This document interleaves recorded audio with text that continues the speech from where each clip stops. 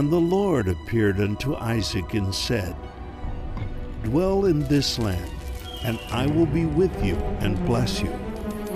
For to you and your descendants I give all these lands, and I will perform the oath which I swore to your father Abraham. And I will make your descendants multiply as the stars of heaven, and in your seed all the nations of the earth shall be blessed. Sons of promise, Isaac and Jacob.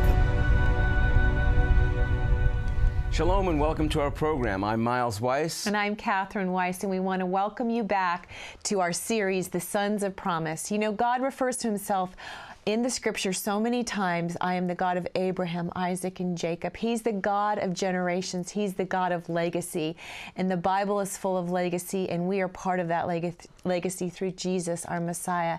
We're going to show you in these upcoming segments the modern state of Israel and how God's word is causing the desert to bloom through the blessing of and the ingenuity of the Jewish people. It's such a multiplied blessing. Not only is it the blessing of Yeshua, of Jesus coming through the Jewish people. God said salvation is of the Jews. Yeshua said that in John 4:20. Then beyond that, if you go back to Genesis 12, where that original promise comes to Abraham, you'll read in the Hebrew, Kol mishpechot ha'adama u v'saracha. All the families of the earth will be blessed. And wow, we're really going to see that today in this series, as we're going to see how the technology of Israel, the blessings that are coming through Israel, are blessing your life today. So let's begin right away with our drama, Back in Israel. The mission to Haran had been successful. Abraham's servant had found a beautiful wife for Isaac named Rebekah. More importantly, they were leaving with the blessing of Rebekah's family. Our sister, they said, may you become the mother of thousands of 10,000s, and may your descendants possess the gates of their enemies.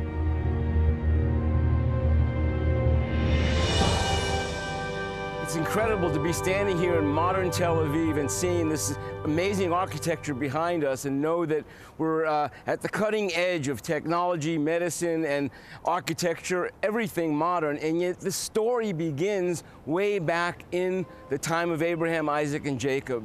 And this began with a wedding. We're seeing that the servant has been sent out. He's been sent to choose the bride for Isaac. And the servant bowed down. He worshiped because he was going to fulfill the word that his master had given him, because the God of Abraham had sent him out. And he's really a picture of the Holy Spirit going out and about looking for a bride for Jesus, for Yeshua. Yeah, I love how the servant wouldn't even eat or drink until he got the answer that she was going to come with him, if she was going to follow. And of course, Rebekah said yes, even after the test that the mother said, won't you stay with me 10 more days? You know, we know 10 is the time of testing, right? Is known in the Bible as testing. And Rebekah continues to pass the test and to follow after what God is asking her to do. Yeah, you know, Rashi, a famous rabbi, said that the Shekinah glory, left when Sarah died, but then returned when Rebekah came to Isaac. Right. And it's really a beautiful picture of the love between Isaac and Rebekah. And Isaac's name is mentioned 7 times associated with wells, because the story is about wells and living water. And God's trying to point us to something regarding the living water that he brings to us when we say yes to the bridegroom of heaven, to Yeshua.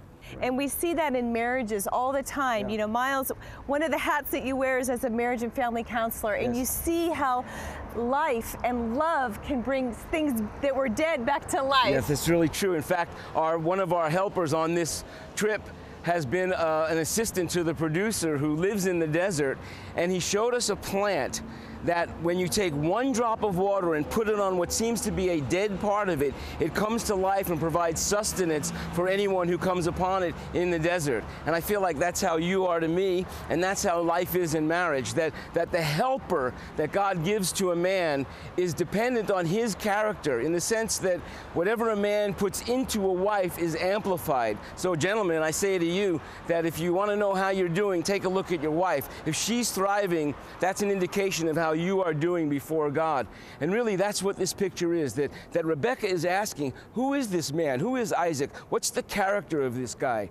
Who is he? What is he going to be like? But yet, in faith, she says yes. And I want to say that there's something in that about the redemptive picture for us with the Lord. When we say yes to Him, we're betrothed, and we spend time with Him here on this earth, and then we will spend time with Him forever in eternity because of that betrothal between the bridegroom and the bride. We'll be back after this.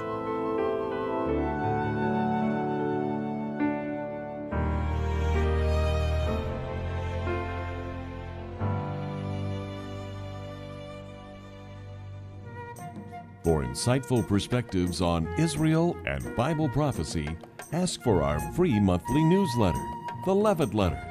At levitt.com you can read the newsletter, watch the TV program, or visit our online store.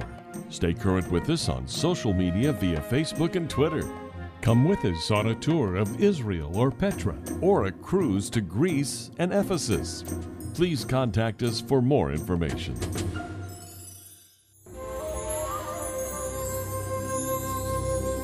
The death of Isaac's mother, Sarah, had left its mark on her grieving son. He had moved to the Negev. Perhaps this would be a place where the God of his father Abraham could fill the void in his aching heart.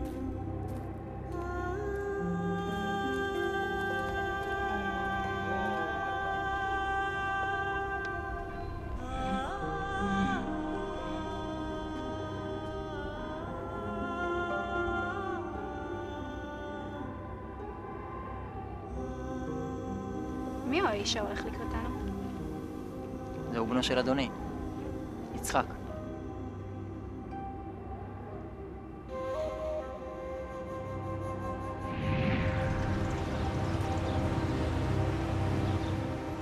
This is really a story of fruitfulness on so many levels. There's the fruitfulness of this marriage between Isaac and Rebekah, and then because of that, what's going to come from that is this incredible nation. Wow. Through the line of Jacob, we're going to see what was a sand dune now becoming this thriving city, and blessing going out from here to all the world.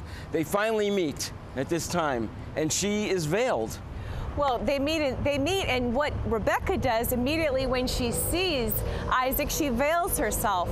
And have you ever wondered in a marriage ceremony why the bride walks down with a veil? Well, this is the institution. This is one of the pointing to the veiling of the bride as she comes to meet her bridegroom. You know, God wants us to be modest, but He doesn't want us to be under a shroud. He doesn't want us to be covered from head to toe, and so that we don't even have a breath or even can't even keep pace with our husband. He's made us equal. He's made us to be one. And I'm so grateful for the Judeo-Christian values that He's given us through Abraham, Isaac, and Jacob. That's really good. You know, there are 67 verses about this relationship in the Bible, about Isaac and Rebekah, really giving us an idea of how important it is as a natural event, and also how important it is because it points to the relationship between the Lord and His bride here on earth. There are some elements here that are really good to note about a successful relationship, a marriage relationship. Right, right. They had parental blessing. There was mutual consent. God is at the center of it.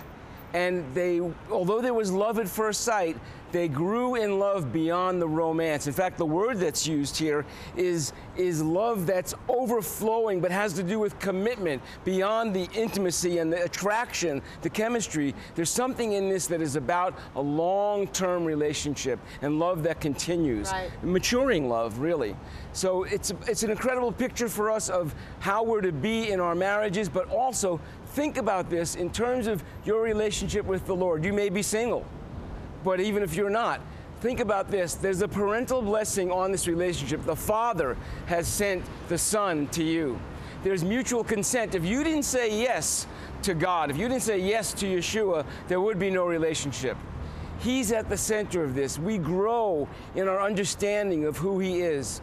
And our love with Yeshua needs to grow beyond infatuation, needs to grow beyond just the thrill of the beginning of our walk with Him into something that's more mature, where we really learn how to walk by faith and not by sight. And to learn from our patriarchs, for example, Abraham is a man of altars who continually came back to God at the altars, and Isaac as a man of wells who began to always come back to and dig a deeper well in order to meet with God and find that living water. And so this is a story about you finding that living water. We'll be back after this.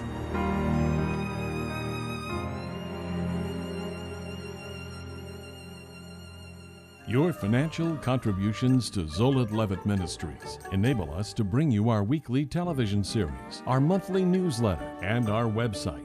But you may not know your gifts of funds also support other ministries that share the gospel here and in Israel through our To the Jew First Fund, Eitan Shishkoff, our man in Haifa, and the Good News Fund. We welcome your donations to Zola Levitt Ministries as we serve together until our Messiah returns.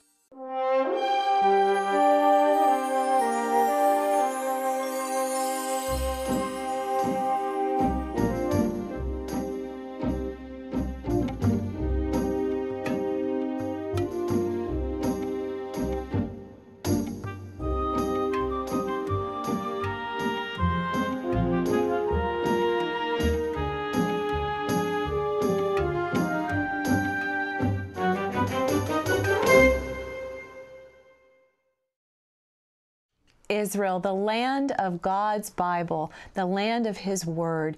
When you come to Israel with us, you'll be able to see so many of the sites that you've read about, that you know are in the Scripture.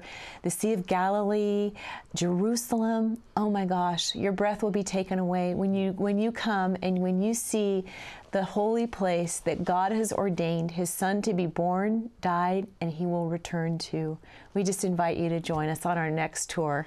You know, one way to know about our tours and also to know what's going on here at the ministry is through the Levitt Letter. This is not just a letter. It really is a magazine. Right. It's a monthly magazine that's free to you. You can get in touch with us at 1-800-WONDERS or Levitt.com. We would love to send it to you. Get on our mailing list, and you can be apprised of things that are going on in Israel, the Middle East, and really get informed about what you need to know for the days ahead.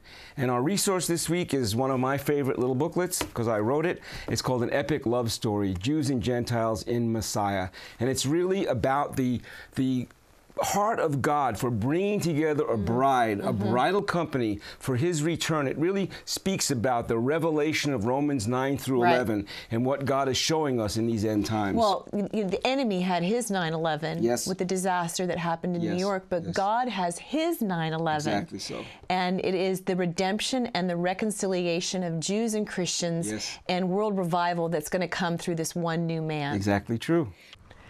Now we're going back to our story where Isaac and Rebekah get to know each other in a more intimate way. And the servant told Isaac everything that had happened, how this girl had offered him drink, then given water to his camels, and how it all was a clear answer from the Lord. And Rebekah became Isaac's wife.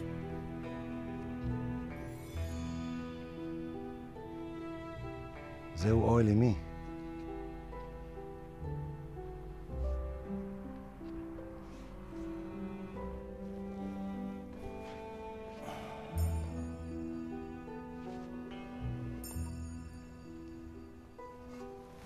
זו קדרת הבישול של אמי.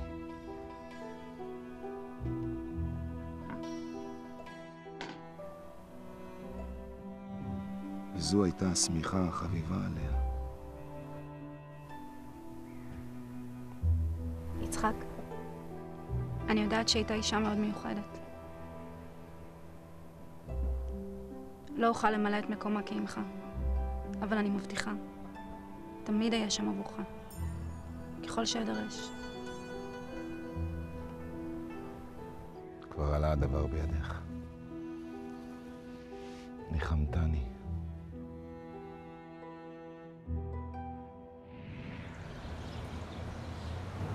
It's just incredible that not far from here, Isaac was increased 100-fold.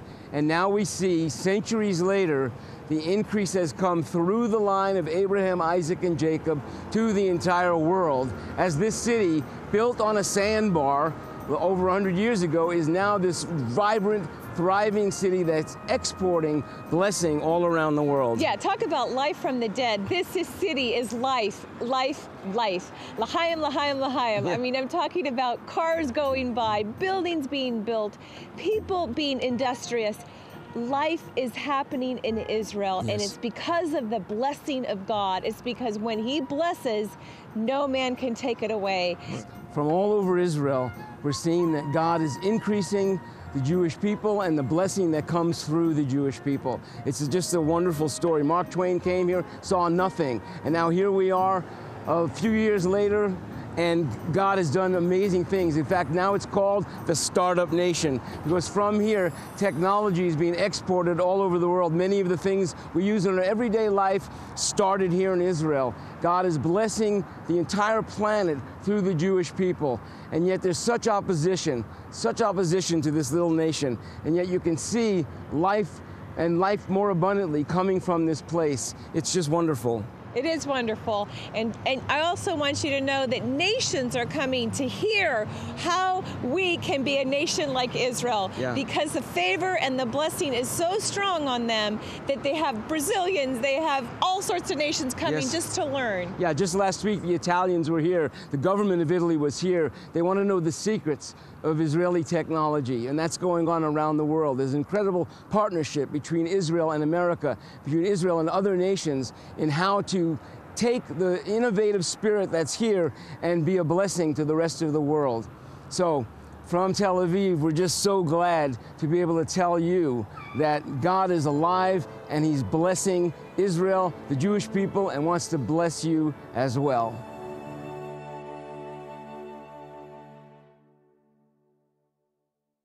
You know, that story of Mark Twain and his seeing the land and what the land has become now is just so incredible that it's just full of life now. Everywhere you go, there's technology and medicine, and just God is busting through in every hand. Well, His word is coming to pass, that all nations shall be blessed by this people group that He set apart and ordained to bring forth the Messiah and the message of His plan for the earth. He desires that all nations be blessed. It's exactly so. We're on our way to my interview with Saul Singer, who's one of the co-authors of Startup Nation.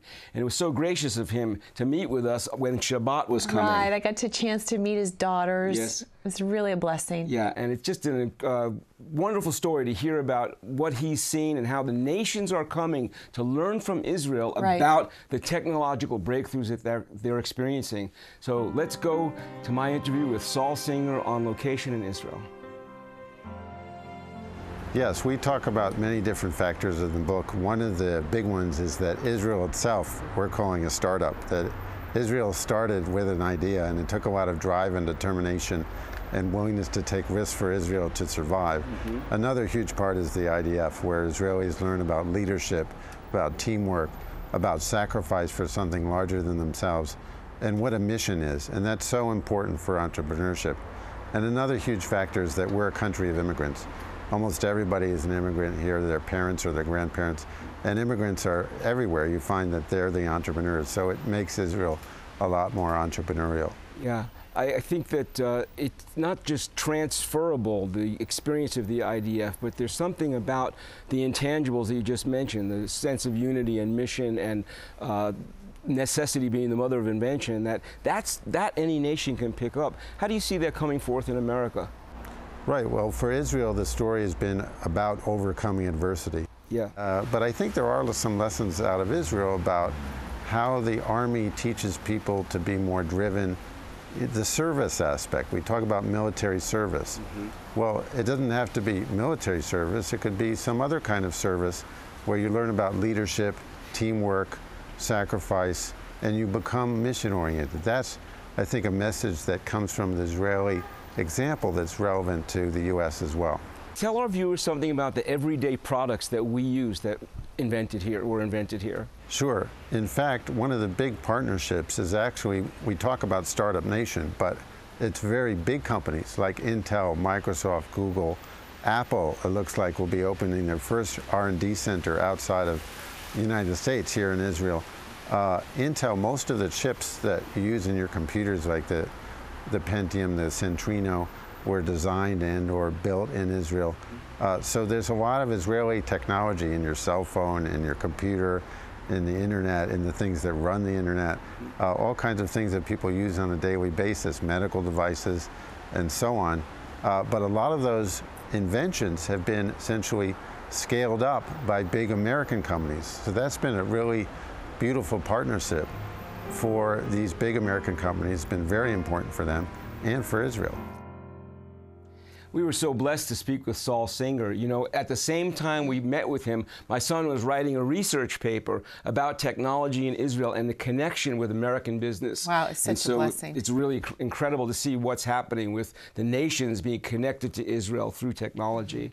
Yeah, and now we're going to have Mark Levitt again is going to be interviewing one of our benevolent funds, which is the tree planting. It is so important. What God is doing in Israel is to reforest this land through people coming and planting trees. I mean, there was this one beautiful woman that came and brought her grandson, and she came for the sole purpose. She'd been coming 5 times to Israel with Zola Levitt, and she wanted to return to plant a tree in the name of her husband, who's gone on to heaven, and it was a wonderful, just a poignant time for her. It really was a time of closure. Right. You know, I grew up sending funds to Israel for planting of trees. All Jewish kids around the world have participated in that.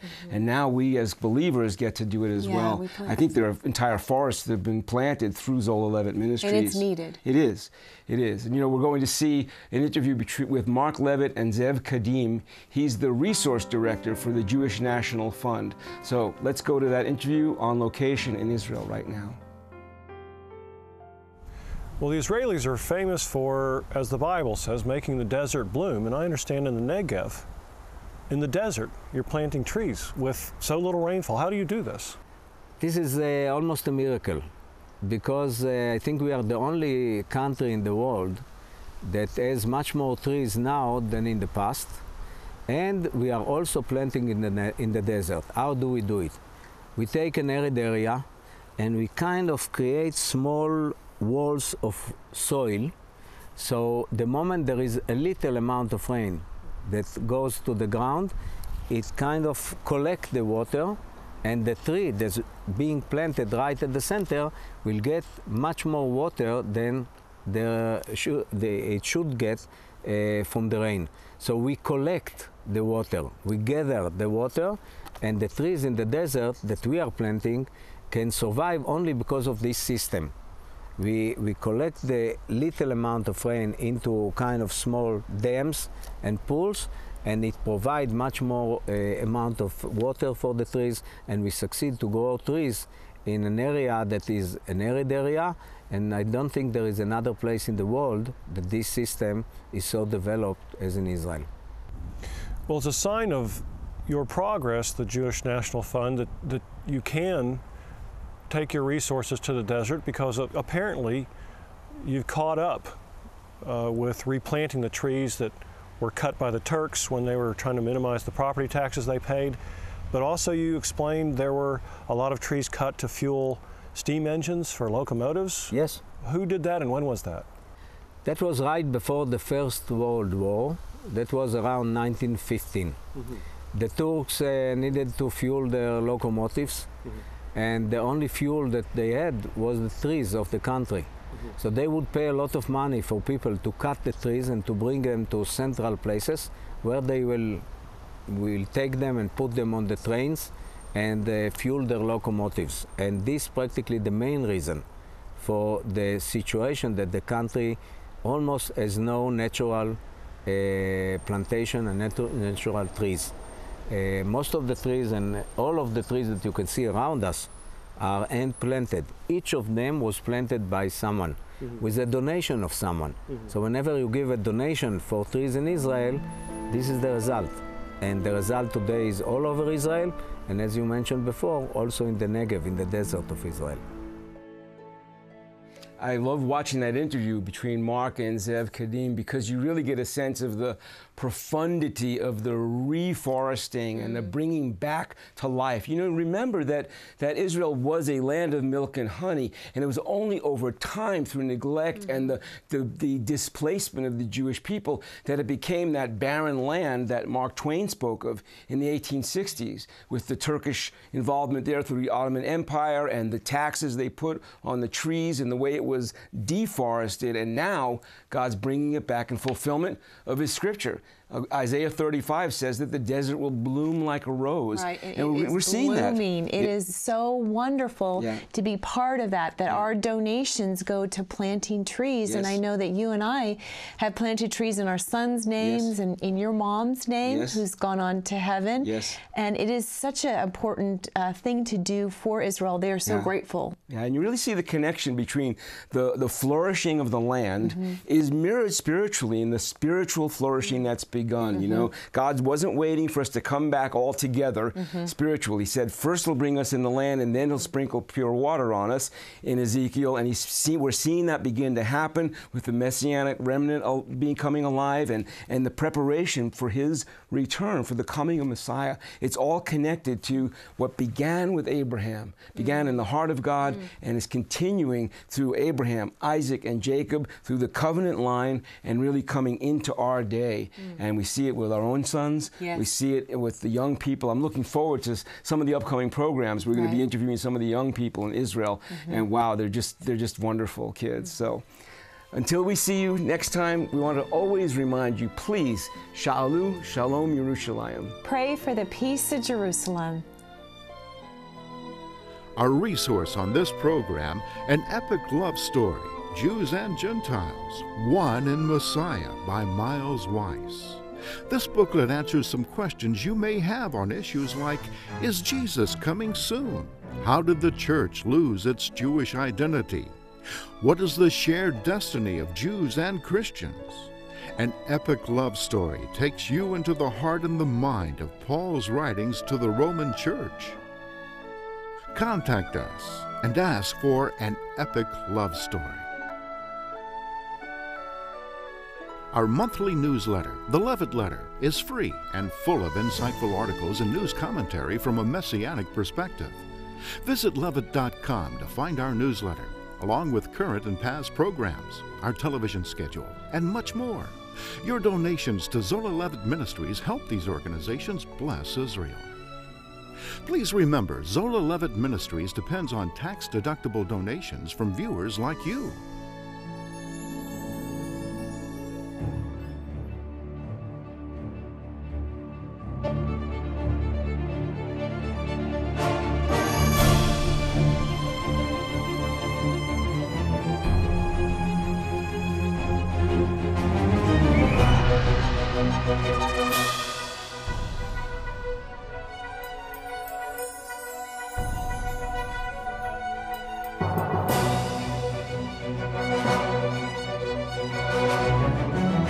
This has been a paid program brought to you by Zola Levitt Ministries.